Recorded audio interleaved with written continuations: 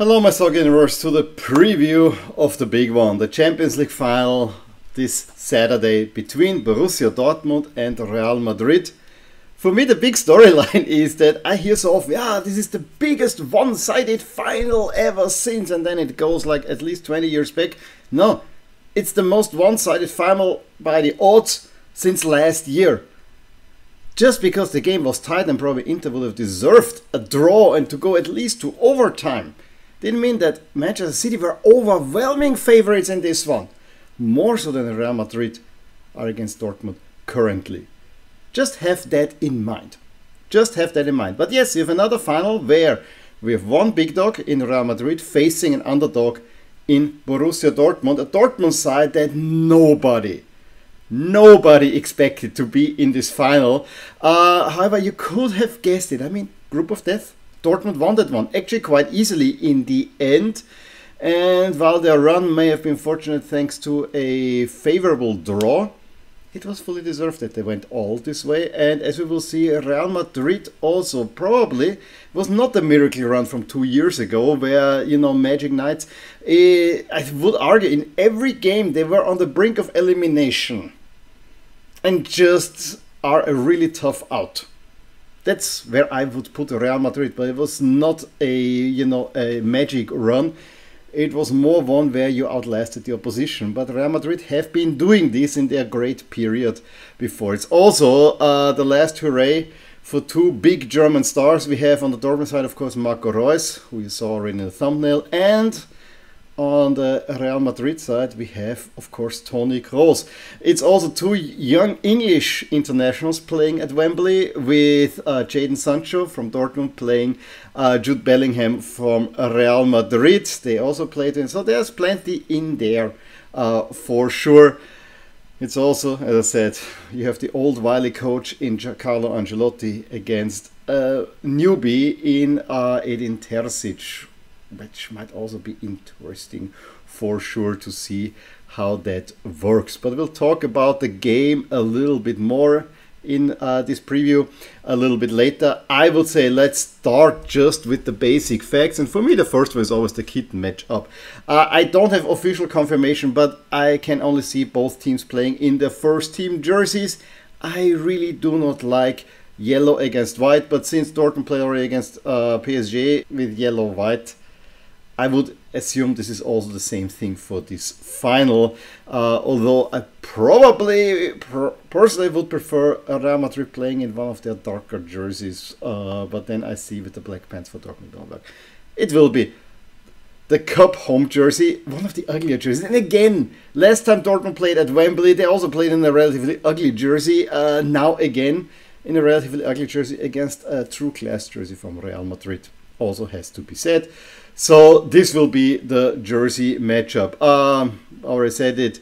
London will host the final, the big capital of the UK, one of the major cities in Europe. I mean, I don't need to tell you about London. It's the football capital of the world, I would say. I mean, the sport was invented in England. London is the capital of England, and there are so many big clubs in there, and especially since the Premier League was launched, London is getting bigger and bigger and bigger and bigger.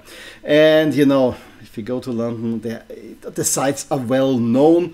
I just want to put in there, yes, do Westminster, with the House of Parliament and so on. Go downtown, Tower Bridge, Tower of London, St. Paul's Cathedral, do all that. Go to Hyde Park. That's actually calm it down a little bit. Go Piccadilly Circus, blah, blah, blah. Spend some time in the British Museum. That's the one, if you would ever go there, this was the one place where I actually thought, wow, this was actually cool. And of course, visit every single stadium. It's fun. And you actually get to know London a little bit better by going to the outskirts and, go to, I was about to say Highbury, go to the Emirates, go to the Tottenham Stadium in North London, go out to East London.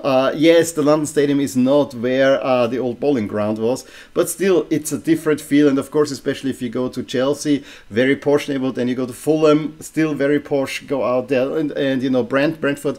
get a feel for the city this way. As a football fan, you're really cool there. I never was at the stadium of the final, which is Wembley, and the last time I was in London, there was still the old Wembley Stadium. Yes, I saw it from the airplane, so at least I can see I've seen the old Wembley.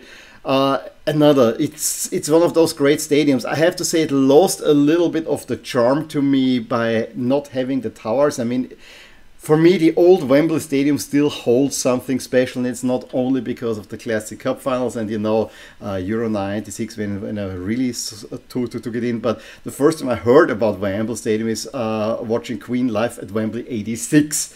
And with the two towers there, this is just, for me, this was iconic. Yes, the arch is great. And I think a stadium is absolutely spectacular. And yes, there's also a great Foo Fighters concert DVD out there if you wanted to see that one in a concert setting.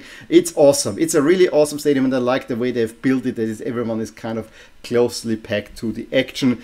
And of course, it was already hosted 2 Champions League finals already. The old Wembley Stadium also hosted a bunch of these, but the new one, we had the one in 2011, we had the one in 2013, now in 2024. Real Madrid for the first time playing at Wembley. Real Madrid have never won a final at Wembley. They've never played a final at Wembley with so many titles. That's really, really weird. Dortmund at least played one of their 2 finals that they had. They played in Wembley, and now they play another one at Wembley. Of course, they won on home turf against Juventus in '97. So Wembley, cannot say more. I mean, it's about as big of a stage as it can be. And given that there's no English team there, I wouldn't even expect any crowd trouble or whatsoever. Watch the documentary on the attack on Wembley on Netflix if you haven't seen that. This was not a glorious moment. I hope they get it right for 2028. So, this is where the final will play. Who will be the referee? The referee will be Slavko Vincic, who already refereed the Europa League final between Frankfurt and Rangers 2 years ago. When I introduced him there was kind of a weird incident that he had. I think he has grown in stature. I remember in this Europa League final, for me, major whistle swallowing. And now he's in the Champions League final. Doesn't look good in that point of view, but he has grown a whole lot. So there you go. He probably deserves to be at the Champions League final. I cannot really remember a really bad incident ever since this Europa League final, but I guess the occasion did get to him there. Let's look at the pathways to the final for the 2 teams, and we'll start with Dortmund. Dortmund were in the group of death. A group that I know when this was drawn, everyone said they're gonna finish 4th. They won that one relatively easily. Yes, outplayed by PSG in the first game, and then played a 1-1 at home when it didn't really matter anymore. Against Milan at home, tight game. I think Milan had the better chances, but away from home, yes, if Giroud converts that penalty, that game could have swung the other way. And this was kind of the crucial tie. That they won both games against Newcastle comfortably so is the rock that made them move on. Then they played a tight one against PSV. It was a 1-1 away from home. Yes, a ridiculous penalty given against Dortmund, but in the home leg, they had the one that PSV really came knocking, and it was until the last minute when they made it 2-0 and decided that one. At that point, you really thought, how is this Dortmund side even moving on? Atletico Madrid, they did to Atletico Madrid what Atletico did to Inter. Away from home, largely outplayed. However, they get late this 1 goal, and then again they take the lead. However, Atleti turn around, and then it was again another comeback by Dortmund that just overwhelmed Atletico Madrid, who could not deal on it. Again, it hinged on the post, and the post was also the major helper against PSG. Yes, I have to say, the way Dortmund fought against PSG, and especially how they kept them quiet in the first leg, there was Mbappé was not to be seen in most of these games. That was very impressive. However, in a total, PSG hit the post 6 times. So take a guess. Yeah, they had more of the game, but I really felt, for an outsider performance, Dortmund did really well and overall deserved it, despite XG and everything else being mostly in PSG's favor. But when I look at this road, winning the group of death was impressive, and getting over PSG, I think you deserve the spots for the final. And also Atletico Madrid did not have a great season. PSV had a great season, but you know the Dutch league is a good level below the Bundesliga, so I can see that this was a tight 1, but Dortmund deserved to be in the final. As simple as that, and they had definitely a Champions League face to them. If we say Dortmund deserved to be in the final, every Real Madrid fan will think it's the God-given right for Real Madrid to be in a Champions League final. This is our trophy. We gotta be in the final. And let's face it, ahead of the season, you could only really point to one team that's really better than Real Madrid, which was City, which they duly played. The group stage was easy for them. I mean, 6 wins, and yes, Napoli in the end turned out to be not a great side. The games were tight, but this was the toughest opponent in a way. Yes, Union Berlin gave it their all, probably could have won it in Berlin, but there it was already all done for Real Madrid. Braga also was not much of an opponent for Real Madrid, so they had a relatively easy, very easy group stage. However, we come to knockout round, Real Madrid had it tough. I would argue in every round they were not necessarily the better team. They were the more wily team, let's put it this way, against Leipzig. I mean, if Leipzig convert their chances already in the away leg, they scored a goal that was given for, you know, a marginal offside call or foul call or whatever. Plenty of chances. Real Madrid scored once through Brahim Diaz. In the away leg, Leipzig had more chances than you could imagine.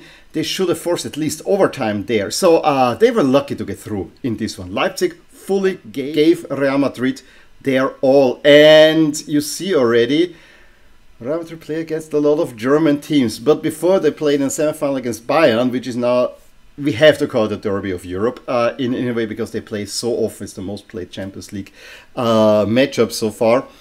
They played Manchester City, the big one, and it was an amazing home leg. It was 3-3. At times it could have swung either way. Real Madrid scoring more improbable goals, but they were hanging in there, and then they even score early in the away leg. However, Manchester City did equalize, did deserve, put a lot of pressure on them, but it goes all the way to penalties. After it was 1-1 in the return leg, there was a huge chance for the Borussia that Real Madrid are out. And this is the thing, if you have your chances, we saw it against Leipzig already, Manchester City, if you have your chances against Real Madrid, you need to take them, because Real Madrid know one thing: they are the best counter-attacking team, and they can hit you on the counter, and they will score. They're not afraid of that, because they have assuredness about themselves in this competition. So they move on penalties. It was one of the few penalty shooters that we ever had in the Champions League. Now we got 2 this season. The one between Manchester City and Real Madrid probably was a very memorable one. And then Bayern Munich, I mean, away from home at 2-2. Bayern Munich had more chances in that one. Real Madrid got out there with a draw. That was lucky. Away from home, they were down. Real Madrid again turn it around and win it, as they always do. As they always do. And yes, I would say that in the return leg, Real Madrid were over more of the game, but if you look at it on the entirety, Bayern Munich were not the worst side. Of course, what else? Now, if we compare the two finalists, we can actually see what a mismatch this actually is historically. Real Madrid are the big team from Spain, 36 times champions. Dortmund have a measly 8, which actually in Bundesliga standards is the second highest, but still, it's not Real Madrid. They also won Cup 5, but Real Madrid have 20. Real Madrid have just a much bigger stature, and 14 Champions Leagues to 1 for Dortmund. And that Dortmund victory was a major upset, so they have done it before. The one thing with Dortmund is they have a Cup Winners' Cup. This was the first ever German trophy, but this was back in the 60s. 60s, yes. Real Madrid also won the UEFA Cup twice in the mid-80s. Head-to-head, it's actually quite tight. 6 wins for Real Madrid, 3 for Dortmund, 5 draws. That's maybe a little bit of hope. When I look at the market value, that's usually the best indicator. I mean, Real Madrid are one of the most valuable squads on this planet. Over 1 billion euros, whereas Dortmund barely make it past 400. So, very much discrepancy. Dortmund's a younger squad. But I don't think this helps. Real Madrid is just a much, much, much bigger club. It's the biggest club in the world. Now, in this final, I can very well see Dortmund coming out storming and Real Madrid hitting them on the counter. For me, Dortmund have been carried by emotions through this competition. If they can get this up, I think they have a chance. But they need to be super tight in defense, which is a problem for Dortmund. I mean, the way they survive against PSG is that they had a low block. And that's maybe the one thing. But, you know, Real Madrid will feel very comfortable there, and they have some very accurate passers. And with Vinny Jr. and Rodrigo outside, I just see it will be a hard time for Dortmund to contain them. For me, Dortmund needs to hit at one point. They need to pressure and need to have powerful football and need to exploit the Real Madrid defense while keeping it tight on the back. If they do it similar to PSG, maybe there is a chance. However, Real Madrid are way more deadly. It is really hard for me to see anyone but Real Madrid winning this final. However, I said this already last year when Inter almost did Manchester City. However, Manchester City were playing for the first ever title. For Real Madrid, it would be the 15th. There is a certain, you know, been there, done that quality. Real Madrid are not faced by the occasion. That I think the occasion will more get to Dortmund than it will ever come to Real Madrid. And so it's really tough to see anyone else but Real Madrid win. Real Madrid are of course favorites in there. I mean, of course, Real Madrid have not lost a Champions League final. The last one they lost was in the European Cup, I want to say 1981 in Paris against Liverpool. And before that they lost a couple, but in the Champions League they have never lost a final. Whenever they made it to the final, even when they were outsiders, they won it. That's a big task for Dortmund. I personally think it will be Real Madrid. What I also hope is that we will not get the 5th 1-0 in a row. I want to see goals in this one.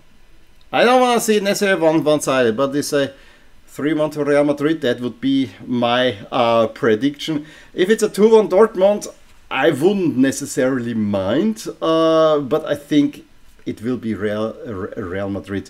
There is part of me that will root for the underdog, for sure, but it's Real Madrid. They need this title. And for Real Madrid to probably win it before Mbappé comes in, I think that will send a strong message and will put probably Mbappé in his place also. Okay, these were my thoughts on the final. Of course, it will be a grand occasion. Lenny Kravitz is in the pre-show, but you know, I don't want to have a pre-show, to be honest. There should be the fan base, it should be singing, and no big show act, but you know, we gotta Americanize it all, but at least we have a rock act, so that's for me always a good thing. Love my rock music. Could be heavier even. In any case, please let me know how you think. How will this final go? Will we get an outsider win, or do we get the 15th? In any case, give me a thumbs up if you enjoyed this video, subscribe to my channel if you want to see more videos like these. We'll review the final, of course, as well. I'll talk to you soon about more things in my soccer universe. Bye! Hey there, I really hope you enjoyed this video, and if you did, here are some videos and playlists that you may enjoy too. Also, please consider subscribing to my channel and hit the little bell icon so you get notified whenever something happens in my soccer universe. And with that, have a wonderful day. Bye!